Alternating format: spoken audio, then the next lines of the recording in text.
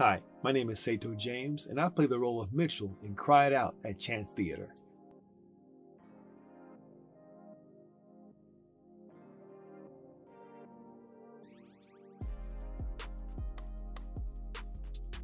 Well, my boys have been doing Taekwondo for quite some time, and they wanted me to do it with them. So I finally decided to go ahead and join up with them.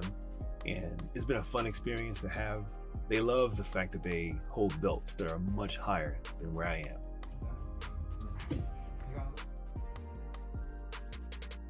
It's about many things, I suppose, but one of them that sticks out is managing difficult choices that come along with the decision to have children. There is no handbook on how to do this. It's challenging, it's difficult. And this playwright does a really good job of telling the story very, very cleverly through the accounts of these four people.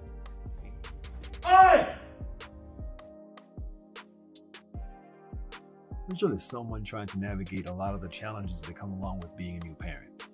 He's trying to be there for his spouse, and in some ways he's hitting the mark, and in some ways he's not.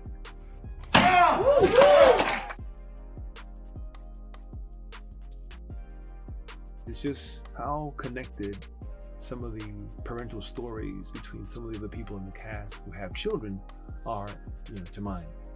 Some of the stories or some of the accounts and some of what we're all experiencing as parents is something that I feel has connected us as a cast. I'm looking forward to it, and I hope you enjoy the production of it.